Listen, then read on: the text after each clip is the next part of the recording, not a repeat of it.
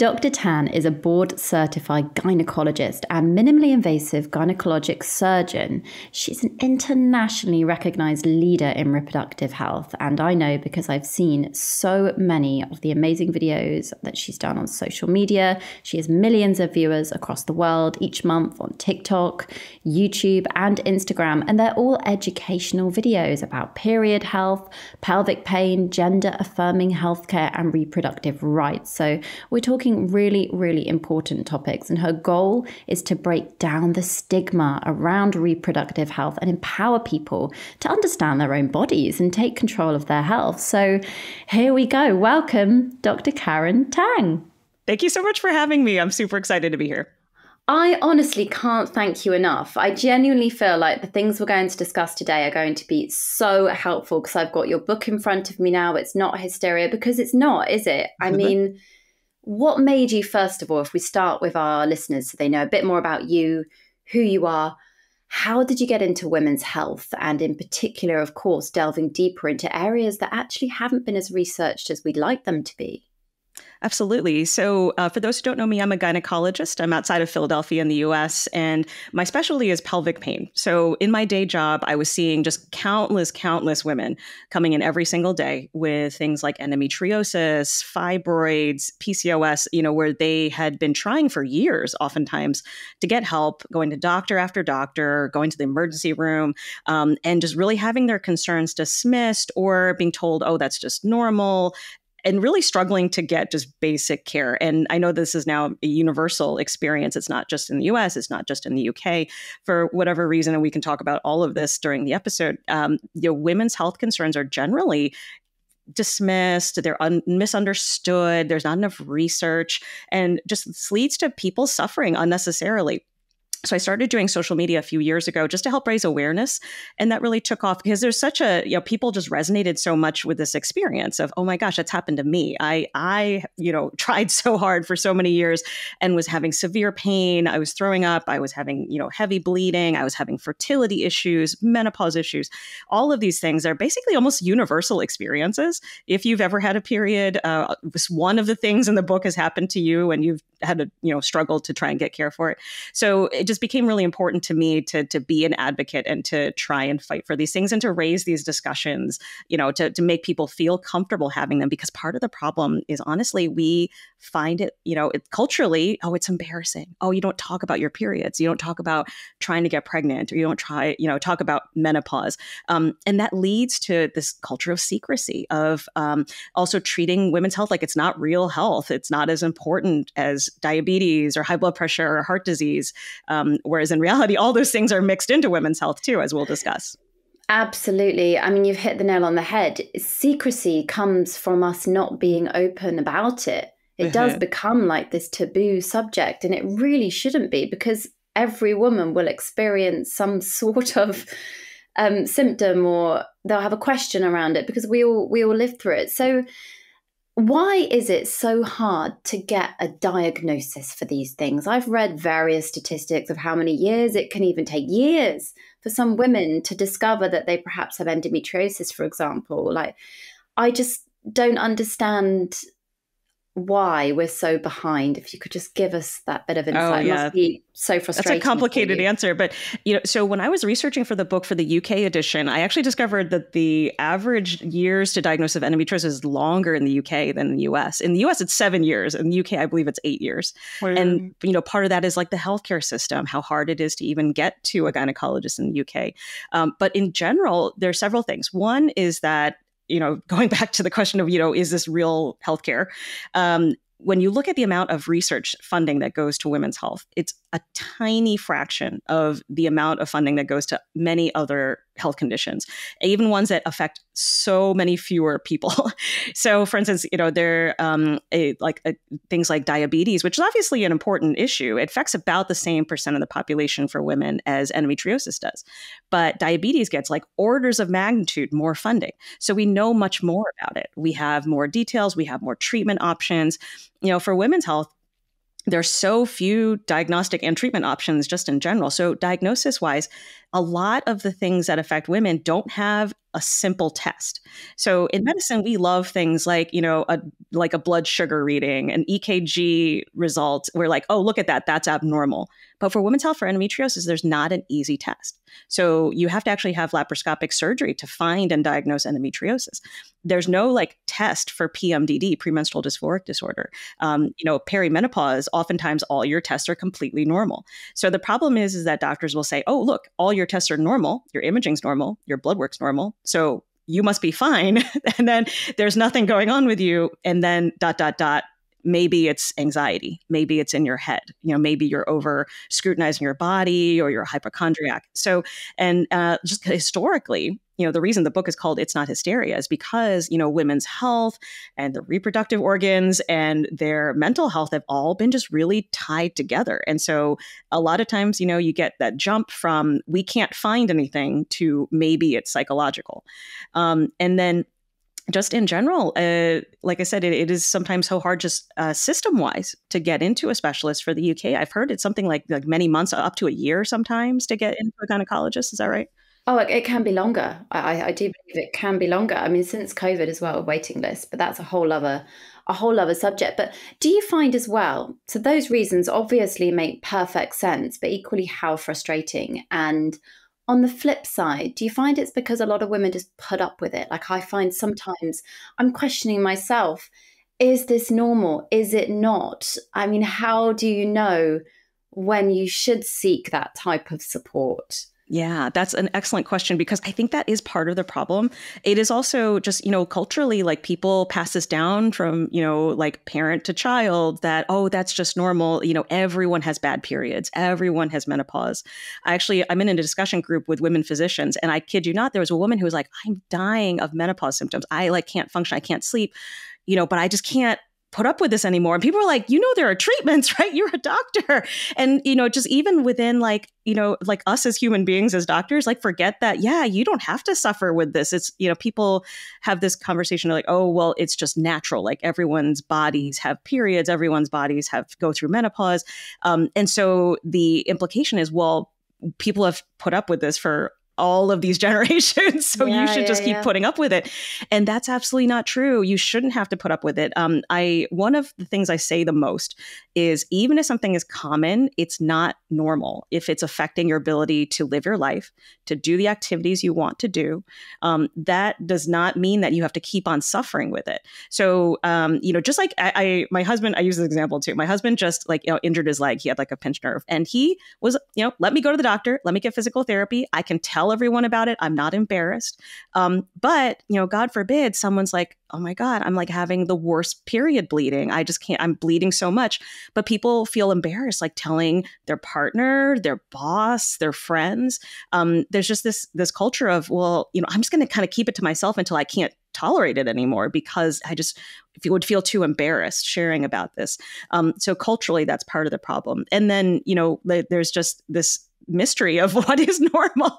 Part of the reason I write the book and I do the social media is just, people deserve that information. You should know how to tell, like, this is a normal period, this is normal, versus what is a level of something that you should get care for. And I tell people the big rule of thumb is if it's affecting your quality of life, if you aren't able to do what you want to do in your life or meet your own health goals, like that's when you should be seeing your doctor, or even before it gets to that point.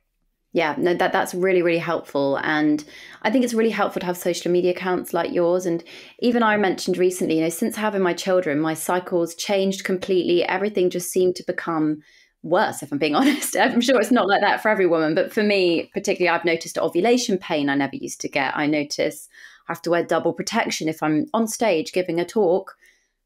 I've got to do it. So I just have to level up. But I'm still able to do those things. So for any women out there that are not physically able to do what you need to do with the resources around you, seek help. That's the message here. Exactly. And I'll actually point a little fun fact, that exact scenario you mentioned of I was doing fine, I had my children, and then my periods just went completely out of whack. Very often that's something like adenomyosis or sometimes fibroids, like adenomyosis, which is like endometriosis, except it affects the walls of your uterus. The classic story is I was doing okay. And then I had kids, especially if you had a C-section. And then after that, periods super heavy, really painful when they weren't before. And so, that's something that, because a lot of women have that story and they're like, it's been like 10 years. And I just kind of was just dealing with it because I thought that just happened to everyone. It doesn't happen to everyone.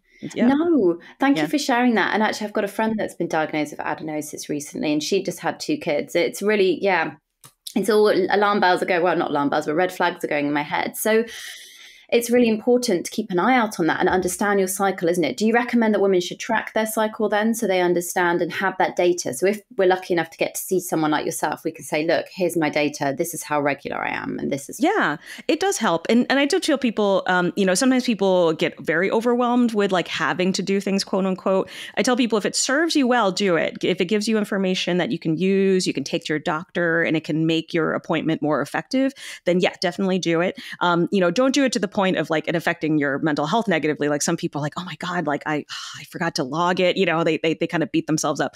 But just whatever information you can get, it is helpful just to notice patterns. So, like you just logging it. If you notice, oh gosh, my cycles are super irregular. Like one time it's 2 weeks, one time it's 2 months. It lasted for like 12, 14 days. Like that is definitely important information to know. And I tell people to log also pain symptoms or bladder symptoms. So we actually tell people to keep logs of both of those things. So if you have pain, noticing what you ate that day, what what activity you did that day, where you are in your cycle is super illuminating because it really tells you sometimes like the cause of the pain. Sometimes it seems so mysterious. You're like, oh my God, I had this random pain. But then you realize it was always around when ovulation happened or always, when you ate a certain food. And same thing with bladder symptoms. Like a lot of people have, like bladder urgency or incontinence, just logging, when does it happen? How often, when you ate, drank certain things that can, trigger your bladder, it's all very helpful. So information is power. I think, especially again, with very short appointment time, sometimes you wait super long for an appointment. You only have like 15 minutes. You want to hit the ground running. So just kind of presenting your doctor, like, look, here are the patterns. I've noticed these irregularities, blam. It just kind of saves so much of that precious appointment time. Absolutely. Get your toolbox ready and then present the tools to whoever you're seeing. I love that. I think that's going to be so helpful for people listening. And then if you look at the fact that we've got some statistics here as well. Actually, before I go on to the stats, just to ask you as well very quickly about this. But PMDD is becoming more commonly spoken about. And I know you mentioned it earlier. Do you want to just quickly explain to people what PMDD is before I move on? Yeah, of course. I actually have a book on PMDD in front of me right now. Is another woman in my US publisher published a book called The Cycle. It's about premenstrual dysphoric disorder. So premenstrual dysphoric disorder, a lot of people may not have even heard of. But when you hear the description, a lot of people go, yes, that's exactly what I have. So premenstrual syndrome is where, very common. You have mood symptoms with your periods. You have some physical symptoms like bloating or breast tenderness, cramps. Premenstrual dysphoric disorder is the extreme version of that, where it's very significantly affecting your quality of life, especially the mental health aspect. So if you're having such severe depression, anxiety, anything that affects your ability to function, that is premenstrual dysphoric disorder. Just by definition, if you have, with the period before your cycle, to clarify, in the 2 weeks before your actual menstrual period starts, that's the classic sign that during those 2 weeks, predictably, you have very, very, very severe, mental health changes and also oftentimes physical changes, with the bloating, with like the breast pain and things like that. So a lot of people think that that's just normal PMS. It's not. So again, that's the difference. If you're just like, I get a little moody, I get a little bit blue, but I'm fine. When you get to the point that you're like, I can barely focus on work. I feel like I'm going to harm myself. Like I have severe relationship issues. I conflicts with my partner during that time. That's premenstrual dysphoric disorder. Such a lot. And it's so interesting you say, please take a note of everything, even down to what we see in the clinic with the psychologists and our nutritionists as well. And often actually the dietitians, even with eating disorders, we've noticed there are huge links, of course, with your gynecology, linking back to the diet you consume, your body weight, your shape, your size, your predispositions, because everything makes you you. And there are some things we can do, can't we, to help along the way. And there's definitely things with food, but I'll touch on the food in a bit, because according to cancer research, and I wanted to discuss this because I think we have an opportunity to raise awareness here and we can use this platform to really do some good. 99.8% of cervical cancers are preventable. Yes. That is just, it blows my mind. Can we touch on the screening, on the vaccine, the HPV vaccine? Because there's things out there we can do. 99.8%. Absolutely. Yeah. Cervical cancer is actually one of the big success stories in public health. So, so much of women's health is just, it's bad news. We're just like, we don't know. It's terrible. Yeah. Cervical cancer and breast cancer are actually two of the big success stories. And the reasons are that, for cervical cancer, there is a known cause, which is HPV, human papillomavirus, which is sexually transmitted. It's extremely common. So kind of point number one is to debunk this idea of like, oh, it's only if you are promiscuous. No, it's anybody who has ever been sexually active. The vast majority of people will actually have HPV at some point. So it's just almost ubiquitous. It's everywhere. And the good news is because we know that cause, we can detect it, in earlier kind of stages, and we can try and prevent that infection with the vaccine. So the vaccine in both the UK and the US recommended, for both boys and girls in adolescence before they're sexually active. And the points are, with boys, one, obviously, the less HPV there is in the, community, the less risk that, a woman will acquire it and get cervical cancer. But also it causes other cancers too, like oral cancer is actually, it's becoming one of the more common, if not the more common now that, smoking is a little bit on the downswing, causes of oral cancer. And then also anal, penile cancer, vulvar cancers, it causes other cancers too. So from a public health perspective, just decreasing the HPV in the whole world is beneficial to everyone. And then also, the screening process, because cervical cancer is very slow growing in most cases, you can pick it up at precancerous stages and treat it to prevent it from turning into cancer. So in theory, we should be able to prevent virtually 100% of cervical cancers. There's very, very, very rare types that aren't HPV related, but the vast majority, like you said, over 99% are. And so in certain countries, like I think in Scotland, they announced recently, like since having the HPV vaccine, I think they had among vaccinated people, like 0% cervical cancer. And so you should be able to almost eliminate it with a combination of the vaccination and also the screening process, getting like the pap smear screening, and just being aware, safe sex, using condoms, things like that. So it's really exciting. It really, for those of us who work in medicine and public health, we're like, yes, it's so simple. Get your screening, get your vaccine. Imagine if we could do that for breast cancer or for colon cancer. Like people would be lined up out the door. Of course we want to prevent cancer. It just makes sense. There's so much less suffering. But because of the association with sex, like it did have this sort of, again, like this tab. Oh my God, it's, my children aren't going to be promiscuous. So I don't need to get the vaccine, but it's for everyone. I got my kids vaccinated as soon as they reached the age that they qualified in the US. And so, it's just, it just makes sense. What is the age in the for US? US, it's 12. I'm not sure, how old it is in the UK. It might be younger actually, but I'm going to look into that, make sure that I get my boys vaccinated. It's so interesting. I think anything where we're discussing vaccinations, people have to remember the positive impact that they can have. It's just groundbreaking and it's incredible. And for anybody who's concerned about safety, because that's, you say the word vaccine, people get the question of safety. So like hundreds of millions of doses of the HPV vaccine have been given over decades and decades. I think, at least 20 years.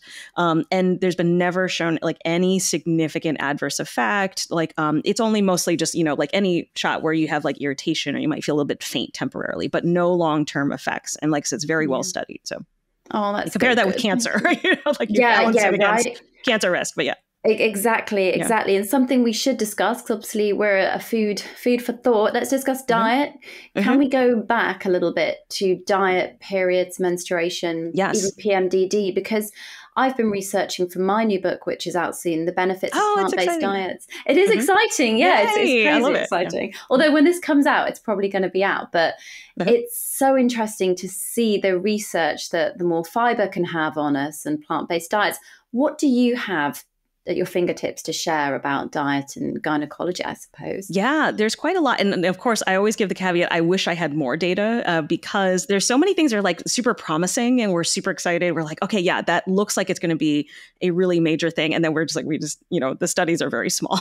So, but just in general, so we were talking about, PMS and PMDD, like there are some, just very kind of easy dietary changes, avoidances, like your salt, fat foods, like excess fat, caffeine can affect things like some of the physical symptoms of PMS and PMDD, like the bloating, like the bowel symptoms, and sleep. Like sleep is so key for so many things. I wrote my book about, sleep and PCOS and perimenopause. It increases your cortisol if you're not getting enough sleep. And then that, causes things like holding on to weight.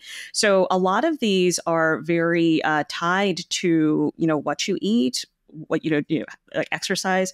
Like you mentioned, fiber and protein, also very important as we're learning about perimenopause, menopause, and for everyone in general, we all should use more fiber and more protein, but especially important as you go through some of the hormonal changes of perimenopause and menopause, and then for that same phase of life, obviously calcium, vitamin D, because of the risk of like bone thinning, bone loss. Something that is also probably tied to a lot of things is vitamin D deficiency too. So, you probably covered that a lot in your book. Yeah. So associations with endometriosis, fibroids, we don't know exactly how, and it's not like taking excess vitamin D will prevent those things. But, if you have someone who's vitamin D deficient and you actually supplement them to a normal level, the risks do seem to decrease a little bit. So there's some of those things are so easy. It's just, like you make like a small change and might make a big difference. I 100% agree. And why not if you can? And, we should all, especially here in the UK, Northern Hemisphere, we don't get enough light and vitamin D. Not at all, sure. Yeah. we basically none. I love your answer. Not at all. God, no, not at all. Yeah. We get nothing here. So, we need all the help we can get, to be honest, Karen. But yeah, diet people. Now the pill, I want to touch on the pill with you because oh my goodness, when I social grew media up, is going crazy. Yes. Well, yeah, and I didn't even have social media growing up, but now I can only imagine, like if I was bombarded with myths and misconceptions around it, and now I don't even know where to begin. I was having a look at how people have fears about it, taking the hormones at a young age, can it impact their fertility? Should they be starting as teens? What are your thoughts? Contraceptive pill. Oh God, there's so much to say. So yeah. I always tell people, first of all, before you even kind of, go into like the data, when you look at the risks of something, this is for anything, not just birth control, not just hormones, you always have to compare it to the risks of the alternatives. And this is where the social media, like they love to be like, oh my God, this is dangerous. You get like the crazy guy, especially he's always a guy, like it's always some man. And he's like, this is like so dangerous and bad for you, et cetera, et cetera. And then, but you don't compare it to the risks of the other things. So I use the example, and this is extreme, obviously, but just it illustrates the point. If you have a gunshot wound and you're going for surgery, we have to tell people the risks of anesthesia. We have to be like, yes, there's some risk to being intubated and having anesthesia, but the risk of dying of your gunshot wound is way higher than any risk of anesthesia. That's why it's a no-brainer. You're like obviously I'll take the anesthesia. Yes, thank you. So anything else, you have to think about it that way. For birth control, if you're using it as actually contraception, you have to compare it to the risk of pregnancy. So the risk of blood clots, of mood disorder, like mood symptoms, of weight gain, 1,000,000 times higher in pregnancy than it is with the birth control, no matter which birth control. Birth control, like any medicine, does have risks. So, the estrogen containing ones, there's a small clot risk, which, we have to screen for things like, do you have high blood pressure? Do you smoke? We have to make sure that you're somebody who is a good fit for each type of birth control. And I always say there's not one thing that's right for everyone. So, neither should it be that everyone should be on birth control. It's obviously, it's about fit. It's about finding the fit for each individual person. But anytime you hear like on anything, social media, a friend, whatever, and they're like, that is always bad for every single person, or every single person should do this, my cleanse, take my pills, my course, et cetera. Scrutinize that, because almost nothing in healthcare is like 100% bad or 100% good. So back to kind of your initial question, you had mentioned about like, starting it young. Are there risks to starting it when you're, like 13, you're having, cramps that are really bad? The long-term data has not shown any significant impact once you've gone through, like puberty, like if you've actually started having your period, you've already gone through pubertal changes, it shouldn't have long-term impacts. There's a myth about it affecting fertility. And the reason that myth exists is because of just time. So fertility for women decreases as you get older, and that's just based on your egg pool. So you have the eggs you start with, and you only have that number. It's not like men where you generate new eggs, like they generate sperm. So over time, the number of eggs goes down, the quality of the eggs degrades. And so that's why it's harder to get pregnant and you have more miscarriages and things as you get older. So, somebody who starts pills at age 18 and keeps going until they're 43, it's obviously just much, much, much harder to get pregnant when you're 43 than when you're 18. It's not that the pills did anything. It's just that time passed. So this is where you get the myths like, oh, so-and-so was on pills for 10 years and then she couldn't get pregnant afterwards. Like she had no problem getting pregnant when she was 20, but then, when she was 30, it was much harder and must have been the pills. It's just because of time. So the pills like wear off in a day. That's why if you forget one pill, you can get pregnant immediately because, it's out of your system so quickly. It doesn't have a long-term effect on your fertility. And none of the other birth control, like IUDs, none of it does. And so, that's kind of a big myth. And then, they can cause things like mood symptoms. Like I said, the estrogen can cause the blood clot. So, we do talk about fit. So sometimes people will try one thing and they do get symptoms. And so we try something else. So it's not that there's, we're not also saying like, give it to everyone willy nilly, but just to have the facts, like that's so important. Yeah. Just facts and like, in a like neutral way, not being like super sensationalistic. I also tell people, look at the conflict of interest. A lot of times those social media accounts that are like fear mongering, when you look at them, they're selling something. Like they're like, I'm selling my course about hormone detoxes. And, there's no evidence about that. Or they sell something that's not FDA approved. In the US, the FDA is, regulates like medications, but, like supplements or whatever cleanse powders and stuff like that, they're not regulated. There's no safety at all data on them. So this is where people are like, oh God, I'm scared of the birth control. I'm going to take this completely unregulated, no safety tested anything product. No. So you do have to watch that. Yeah, they sell them everywhere, Karen. They're absolutely everywhere for everything. But, positive, the pill can be really positive. Some of our eating disorder clients, they're deliberately prescribed the pill for bone density, like you said, reasons, I believe. Yeah, and like hormone supplementation. Yeah, exactly. And it can be really helpful for people. So really weigh up your individual situation to anyone listening. But what about the man pill? Can we just touch on the fact that the onus seems to still be on women. And as a mother to two boys, I find it very interesting how I'm going to approach this subject in many, many years. But it does scare me a little bit that we still don't seem to have progressed on the male side of the situation. No. And again, when you look at what products are out there, what companies feel is worth research funding, one, they don't put much research into any birth control, but yeah, there's like, why would they need to create a birth control for men? Like, there's no market for that. Like sarcastically, but so many of these things, it's all driven by what the businesses think there's going to be a market for. And they're like, oh, well, men aren't going to want to take birth control. Why would they subject themselves to that? Why would the cost and the risk and the, side effects and et cetera, when there's female birth control? So again, it's all very, there's that little layer of misogyny in all of these things. And so, but I knew, like you said, there's a lot of like other things too, that the birth control is used for other medical reasons. I just gave an interview for this because in the US, birth control access is under threat as well. But, people use it for premenstrual dysphoric disorder. It can like be life-saving. I've had patients who literally were like feeling like thoughts of self-harm. And they're like, this completely changed my life. Like I back to myself again. People who have like painful or heavy periods, it can be very effective.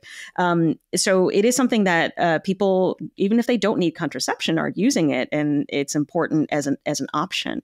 But I do kind of point out, because people say this all the time in the comments, they're like, well, why is it that there's only one category of medicine to treat all of these things? And that's also very problematic. If you had for men one class of medicines that they used to treat like every problem that men go through, people would be like, that sounds ridiculous. But we do that for men. Well, there we go. It's just another thing to plant the seed of thought that we've got right there. What area of women's health then, Karen, do you think could do with, a bit of a more invested eye? What could do with an injection of money and research? What do we need? Oh God, so much, like everything. I mean, it's tough because this is where, you have to think like, oh, what is most important or what is most valuable. And that's so hard to gauge when it comes to quality of life things. But, being an endometriosis specialist and a fibroid specialist, I have to kind of pull a plug for those because they affect so many people. And they cause such devastating effects, severe pain, infertility. It affects we're talking about every aspect of your life, but it truly does. And, so those things, even though they affect endometriosis at minimum affects 10% of women, it probably affects a lot more. It's just we're underdiagnosing because not everybody gets surgery who has symptoms. And then fibroids affect up to 80% of Black women, 70% of white women. Not all of them will have bad symptoms, but a lot of them will have, be hemorrhaging in the emergency room, level of severe symptoms. So I do feel like those have been very, very, very under-researched relative to just the devastation they can cause. I think I've seen statistics about just billions and billions of dollars of missed work, the healthcare costs. When you look at it just from a purely objective, should we put more money in this? Yes. You have to kind of always point to dollar bills and, pounds. So when you look at the impact on the whole society, it's really devastating. And so, I would obviously put a plug for those. Things like PCOS, which again, at least 10% of women, it's the most common endocrine condition in reproductive age women, but people are still we don't know what causes it. No one knows. So, for something, again, that affects so many people, affects their whole life, we have so little research.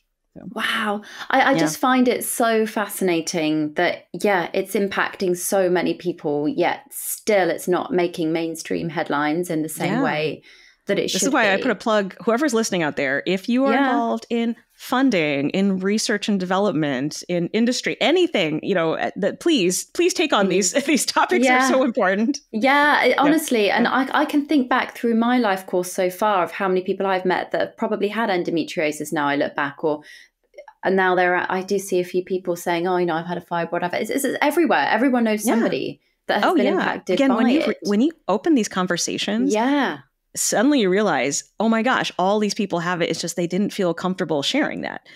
This happens even to me, friends, when I tell them about my book or explain a video I just made, they're like, I have all of those symptoms. I think maybe I have endometriosis. You do. You probably do. You probably do. Yeah. Wow. One of the videos that has been the most viral videos I've made was about butt pain with periods. That it showed a woman who was ow, she's grabbing her butt and she's stabbing butt pain. Why is that? And I'm like, oh my gosh, that's one of the more common symptoms of endometriosis is stabbing rectal pain with periods. It's not normal. That's not a normal thing. People are like, oh my God, I thought that was normal. It's not. If you have any sort of severe pain with your period, it's not normal. And that kind of blows people's minds a little bit, oh my God, I've just been dealing with that for 10 years. I thought everybody got that. And no, not everybody gets that. Yeah. Or same thing with diarrhea, severe diarrhea with periods, not normal. Little loose stool, yes. A little bit of looseness, okay. But lots of diarrhea, no. Mm-hmm. It's just, do you think as women, as a race, we are just more stoic? Do you think we are just bred and in society we are just groomed to make do, to just put up with it because we all just power through? What is it? Why are we biologically wired in such a different way to advocate for ourselves sometimes? Yeah, I know. Well, there's this joke about the man cold. It's if men get a cold, they're just so overcome with they just can't function. Or people say, if men had to give birth, they would never be able to deal with it. I think it is, it's cultural. It's not a physical thing. Women are just better at it. It's just, I think we've been so cultured, counseled or told you just have to deal with this, just don't talk about it, just deal with it, use a heating bottle, whatever, just kind of power through.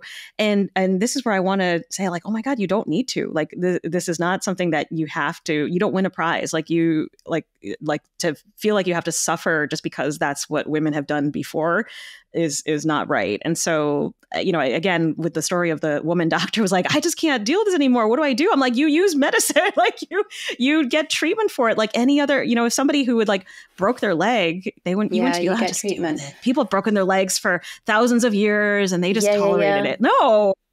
It's just it's not fair. And can we talk about very quickly, because I know with time, but with HRT, it's such a huge discussion, hormone replacement therapy. And there is so much circulating about that right now. It's really having a moment, but equally sadly, because there's not enough of it available. I don't know what the situation is over there, but here there's not enough. go for it. What is your overview of HRT? So this is where I tell you, actually, UK has it a lot better than the US. Do we? So my friend, Dr. Nagat Arif, who was my UK NHS expert when I was, revising my book for the UK edition, you guys have a lot more access to HRT than we do. In the US, it's horrible. It's so expensive. Vaginal estrogen, which over in the UK is over the counter, which I did not know before the last couple of months. You could just go to the pharmacy and get it. For the US, it's you have to try different coupon programs or get authorizations from your insurance, and it's such a hassle. But just back to the safety question, because, there's been so much misinformation for so many years. A lot based on this big study called the Women's Health Initiative came out in 2002. That was actually when I was in my medical school, OBGYN rotation, so I'll never forget it. Before that, people were getting HRT very commonly. It was almost given just keep your skin healthy and, be youthful forever, almost too blasé. But the Women's Health Initiative showed that there was some increased risk of things like cardiovascular disease and breast cancer with estrogen and progesterone HRT. And after that, everyone got super scared. They're like, no one should get it unless you're dying. Try everything in your power not to be on it. And if you really, really, really are desperate, then maybe. And for 20 years, that was the mindset. In recent years, they reanalyzed the WHI study data, and they saw that actually for younger women in the 40s and 50s, that risk was essentially nothing. And that in certain cases, breast cancer for estrogen alone, HRT, for someone who's had a hysterectomy, they don't need the progesterone part. If you're just estrogen alone, it actually might decrease your breast cancer risk. So, when they kind of looked more closely at some of this data and really kind of drilled down, they actually saw that the risks were very overblown. And most people who have the hot flashes, the sweats, the sleep issues, all of those kind of symptoms are worse when you're first going through perimenopause and you're younger, in your 40s, 50s. They tend to get better over time. So those risks of the heart disease, of the breast cancer, they go up with age too. And that's why, back then people were taking HRT to much older ages. You were taking it into your 80s, 90s. So the reason that the risk looked really high was because you're grouping in all these women who are just having higher risk just because of their age. It's just like the birth control thing. And they were not actually seeing that the risk is much lower for someone who's younger who has a lower risk of those things just at baseline. So, we obviously have to look at a person's individual risks. Again, if they have a strong family history of heart disease and diabetes and breast cancer, we might treat them a little bit differently. But it's also different for different types of HRT. Again, this was the nuance was lost with that initial WHI thing. They only looked at one type of HRT. It wasn't every type. So patches, for instance, don't seem to have a significant risk of blood clots. And vaginal estrogen has no risk of almost anything because so little of it goes into your body. So again, when you look at the types, the risks are very, very different. So, this is where now we have to have a lot more nuance. We look at the different types of HRT. We look at the individual person's risk. And most people, unless you have specific risk factors in your history, can safely take it if you need it, and especially the vaginal estrogen. Even breast cancer patients, a lot of breast cancer patients, with just a few exceptions, can take vaginal estrogen without increasing their recurrence risk, which was not something that we knew about a couple of years ago. No, I was just going to say, I can't get over the noise that came out around it then, all based off some one study. Study lacking nuance. Was it media headlines, sensationalist things that came out? Yeah. And I've talked to somebody else, Dr. Jen Gunter, who's also a gynecologist who, writes books. She's very, very well known. She was saying that when you look at women's health, they do tend to run with the sensational headlines. She was saying that I think there's some sort of risk of Viagra for erectile dysfunction, and it has similar risk numbers, but nobody knows about those risks. There's not headlines like Viagra dangerous for you. No, of course not. No. So she pointed that out. She said, I always use that when I give talks and talk about, how this risk got so overblown, or, when you look at the risk of breast cancer increase, with certain things, it's a few and many, many, many thousands of people. She's like, it's the same risk rate for Viagra and some, I forget what the exact risk was, but she's like, it's the exact same percentage who have this risk, but nobody hears about the Viagra risk and everybody hears about the women's health risks. So again, there's something culturally where people love to kind of scare women, I guess, and just run with those news headlines. So it is interesting why that is, but Yeah, thank you. Yeah. Because I think for a lot of women out there, HRT could be such a useful, helpful asset, really life-changing for them. And we've got lots of questions from our listeners here as well. But I guess a lot of it as well, just for time-wise, but it will be in your new book, It's Not Yes. Hysteria. And I think it's so useful to have books like this because we need to get the answers. And if we're nervous about going to a doctor, at least we can have a read of your book and actually get to grips with it and understand that background behind those sorts of things, like the one The book study. I wanted to be a resource for someone, no matter what your age. Like, if you're a teenager and you're just like, I was learning about everything, or if you are, going through fertility issues, or if you're going through perimenopause, menopause, if you're having sexual health problems, like literally everything in gynecology, except for like, say, childbirth. There's only so much you can cover in one book, but, everything else in gynecology, not obstetrics, like you should be able to find the answer in the book. And that was the point was like, I wonder this, like leaking when I cough, like, boom, there's a chapter. Like, I kind of have a question about like hysterectomies. There's a chapter. So, I really wanted that to be like this all encompassing. If you have a question, like hopefully odds are the answer's in the book. Perfect. Exactly. And that's what we need because there are so many questions for you, Karen, from our listeners. I'm going to try and pick one that we haven't discussed. I think we've kind of done the hormonal contraception. Oh, this one's quite good. So Neve has said, every time I'm on my period, I get night sweats. Is this normal? It's not common. I always tell people, even if something isn't common, if you're going through it, then it is what you're feeling. So if this is something that is, recent, if you're in your like 30s and 40s, that could be a sign of, perimenopause, just with the hormone fluctuations. It's not a common PMS symptoms, but, like anything that, is only with your cycle, it could be. That's just what you're going through. Obviously, if you're having night sweats other times, there's other things that can be going on, like, like thyroid issues, tuberculosis. There's a lot of different things. So I always tell people there's no way to know exactly. But, it's something that if it's bothering you, you can talk to your doctor. But odds are if all your testing comes back normal, it is just what it is. Okay. No, that's really helpful. That's really interesting. And then we've got one from Lauren who said, I can't control my emotions around my period. Life kind of gets blown aside. Is there anything from a medical perspective I can do to manage this? She's on the hormonal contraception, the IUD, and she says her period's regular, but the emotional state of it is just so overwhelming. Yeah. I mean, that sounds like the PMDD that we were talking about. If it's affecting your life, your relationships, your functioning, that's PMDD. And so the way that we manage it, it's very challenging, but just the general approach, like it's not just gynecologists, it's not just psychiatrists or mental health professionals, but it's a combination of a lot of things. And we talked about like nutrition and diet. And so we always recommend that people see a mental health professional because it's actually in the range of depressive disorders, anxiety disorders. So counseling, cognitive behavioral therapy to help with, like functioning and mood. And then also sometimes people do better with things like antidepressants. So it is actually one of the few things that you can take antidepressants just certain weeks of the month. So just during those 2 weeks, if you don't want to be on it all the time. So some people can take it with effect just for 2 weeks before their period. And then also the IUD may control the periods just from the uterus side, but the ovaries, which are, the issue is that you get the hormone fluctuations of your ovaries and ovulation. That's what causes PMDD. When you ovulate, you release progesterone, that spikes and that causes the mood issues.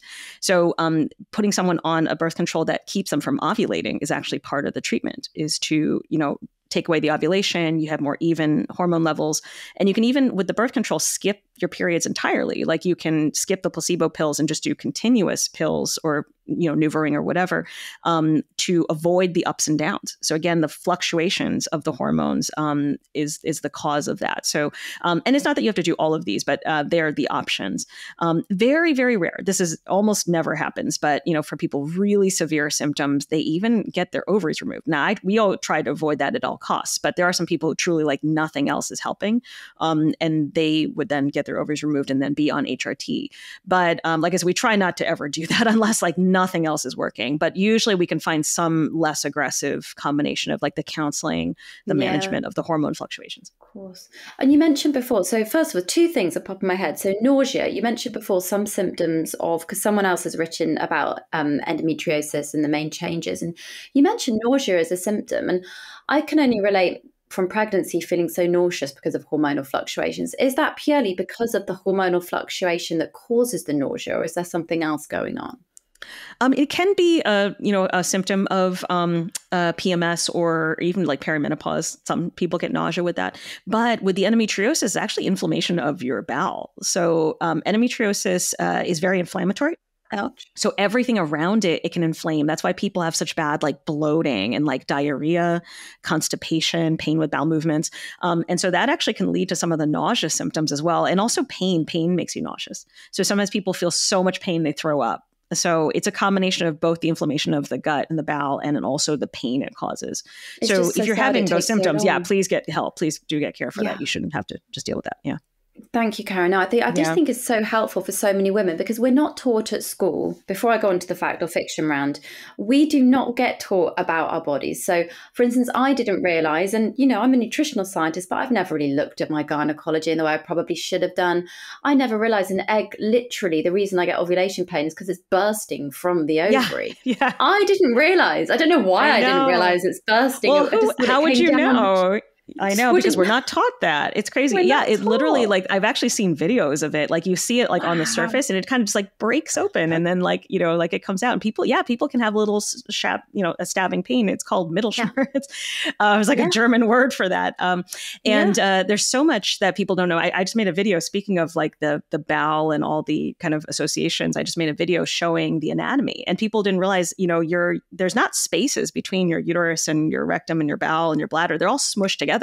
So they're all kind of pressed up against each other in the body. And that's why if you have something like fibroids, endometriosis, they affect your bowel so much. Like you can have all of these symptoms because they're just kind of, affecting each other. And, people don't realize it. They're like, oh, that makes so much more sense now. People, even just without endometriosis, will have a little bit of like loose stool, constipation from hormone fluctuations. A lot of people don't realize that either. Yeah, the period poops are like a real thing. Because a little bit of looseness. Gut lining. Because of prostaglandins. And people are like, oh my God, I didn't know other people had that too. And so there's so many of these things. They're just normal function of your body things that they don't teach you in school. That's the idea of the book too. The US subtitle is everything you need to know about your reproductive health, but we're never told. In the UK subtitle, it's a little bit more like, literal. It's like, the truth about like periods and pelvic pain, period problems, exactly. Gynecological health. Yes. Yeah, they wanted it more like kind of like more concrete, but the US is more like just it's everything you should have learned. That we never got told. It's a little bit more sensationalistic, but it's true. You should have learned this stuff about your own body. Like it is totally wild that we don't know about our bodies. Right, fact or fiction round, Karen. Are you ready? Okay, good. Okay, here we go. Question 1. Most women experience menstrual abnormalities or pelvic problems in their lifetime. Yeah, that's absolutely true. So when you look at the numbers, I have people asking me about the 90% statistic we put on the book cover. And it's like 90% for a lot of things. It's like, like the problems with like painful periods, problems with like urinary issues, like 80% of women will be like, you have some leaking of urine by the time that they're in their 70s and 80s. There's like everyone has some sort of PMS. So there are all of these things that affect almost everyone again, and yet somehow we don't have information about it. No, there we go. Yep, thank you. That was a good. So number 2, a tampon can get lost in your body. Not true in terms of being lost forever, but sometimes people can't reach them. So true that it can't get lost forever because your vagina ends at your cervix. So there's no way for it to get into the inside of your body. But sometimes people can't reach them or they forget, they put another tampon in and the first one gets kind of squished. So there are times that the gynecologist does have to like remove a retained tampon. So don't be embarrassed if that's happened to you. You're not the first one. It's happened to other people too. I can't imagine the stress women must go through if that's happened. You're like, sometimes they get very stressed out. Like, it's very easy to remove for us, but if you can't reach it with your fingers, people get very worried. And so, we forget you've even put, of course. A cervical cancer is one of the most preventable and treatable forms of cancer. Absolutely. Exactly. So one of the most preventable types of cancer, which is very exciting because in countries where they don't have as much of a robust like kind of screening vaccination program, it's actually the most common, GYN cancer. So if it left to its own devices, it would be the number 1 cancer of women. But because we can prevent it, we should be able to make it almost zero, which is super exciting. Modern science, that's brilliant. Amazing. Yeah. The delay to getting an endometriosis diagnosis is on average 7 years. Yeah. So we were saying in the US, 7 years, and I think in the UK, it's 8 years. Yeah. Because there's extra time that you're waiting just to see a gynecologist. Yeah. Wow. Black, Asian, and Latina women reach menopause earlier than white women. That is actually true. Yeah. So Black, Latina, and I believe it's like Pacific Islander Asian women go through menopause a little bit earlier. And, the reasons we don't know, there's a lot. It's probably like to some degree, some sort of like environmental or socioeconomic factor. I think that I've seen where in some studies where like if you eliminate certain factors, that difference goes down. But on average, yeah, that's true. Wow. Fascinating. Every woman needs to purchase feminine hygiene products. Oh, that's an interesting question. I mean, everybody who has a uterus, at some point will have a period, most likely, unless, there's certain genetic issues that need to go into that the uterus doesn't work. But most people will have periods. Now, a lot of people now, because of concerns about like environmental factors or costs, will use things like the disc and the cups that are reusable. But, you do need to replace them every once in a while. Yeah. So at some point, people are purchasing some sort of menstrual product. Yeah, of course. And that's an issue with like, period poverty, people not being able to afford menstrual products and not being able to go to school in certain parts of the world, that sort of thing. Oh, it's just not fair. In the UK, women are invited for cervical screenings at age 25. Yes, I believe that is true. In the US, it's a little younger. It's 21. But yeah, in the UK, 25. And I actually love that the system is that they do invite you. In the US, it's totally, you have to take the initiative to go to the doctor and get an exam. In the UK, because of the national healthcare system, like they do, like, once you reach a certain age, they know that you're out there and they call you in, which is great. Helps to get, more people. Yeah. Yeah, absolutely. It's important to get an STI test if you're having unprotected sex, even if you have no symptoms. Absolutely. Yeah. Most STIs don't have symptoms. And so especially the more common ones like gonorrhea and chlamydia, because they can cause things like they can cause infertility, they can cause tubal scarring. And because they often don't have symptoms, that's why public health programs, not require, but they do recommend routine screening for people who are sexually active. In the US, it's for 25 and under. And obviously, if you have a new partner, you haven't been tested before, no matter what age you are, like there's a lot of people who are senior citizens who are like, postmenopausal women who are getting STIs if they, say they got divorced or they're widowed and they have a new partner. There's sort of a second wave of STIs because people, I'm not going to be able to get pregnant anymore, so I don't need to use condoms. And then they get an infection. So it is very important with new partners, get tested before stopping using condoms, get tested again, even if, same-sex partner, make sure you're getting tested just because there are, you can have oral spread of STIs. Wow. Yeah. Very important to get checked, everybody. And UTIs can be cured by drinking cranberry juice. No. So it doesn't cure UTIs. There was some thought, and in recent years, it's sort of been a little bit debunked how effective this is, but it might help to decrease the risk of, getting UTIs. There was a thought that it might actually prevent bacteria from sticking to the bladder. I think in recent years, it's been a little bit debunked, but it can't hurt except for just the sugar content. Yeah. There are cranberry tablets and stuff like that, but it doesn't make the bacteria go away. So if you are actually having symptoms, do get antibiotics for it. Yeah, it's D-mannins, isn't it? Or something it's called. D-mannins, exactly. If people take. Right. Some women don't experience menopause symptoms. Yes, the lucky dogs. Wow. So yeah, I know. There's some people who feel nothing. They're like, should I be feeling something? I'm like, no, you're doing great. And I want to be one. I know. Yeah. So that's also why we don't define menopause by symptoms. Some people think it's defined by, do you feel hot flashes? Because people in perimenopause, so the actual definition is just when you haven't had periods on your own for 12 months. It's a very simple definition. Perimenopause is when you are in the years before that actually happens. And so people can be perimenopause for like 10 years or longer. So they can be feeling horrible hot flashes, but be having perfectly normal cycles. And, so the symptoms don't actually, make the definition. So important to know. People are like, well, it can't be menopause because, blah, blah, blah. Yeah. So fascinating. Thank you. Mm-hmm. And Oh gosh, it wraps up the episode, Karen. Oh my I can't God, we got believe through it. so much. I remember seeing, I'm did. like, this is going to be like a lot, but we banged through it. It was great. We did. Love it. I mean, there was so much more I would honestly love to ask you. So perhaps we'll have to do something on maybe Instagram another time. I would love that. That would be amazing. There's so much to cover. But honestly, I think from the bottom of my heart, a big thank you for everything you're doing. It's incredible. And the book, I can't wait to get stuck into it. I've got my own questions in my head that I want to obviously have a think about. But we always finish with a food for thought. So a take home message. And I think I'll start by just saying, I think from what I've learned, just chatting to you so briefly, women, we have to start really advocating for ourselves. And we need to spread the word. So it's almost like you hear something and you think, do you know what? Actually, I know there's a resource out there you can go to. Go and read this book or listen to this podcast and just start the conversations going. Because if, believe it or not, your friend or your neighbor or someone else is probably going for exactly the same thing as you. Exactly. Yeah. And having to experience it. So I think what I've really taken home from this is that women's health is so important. We're all going through it.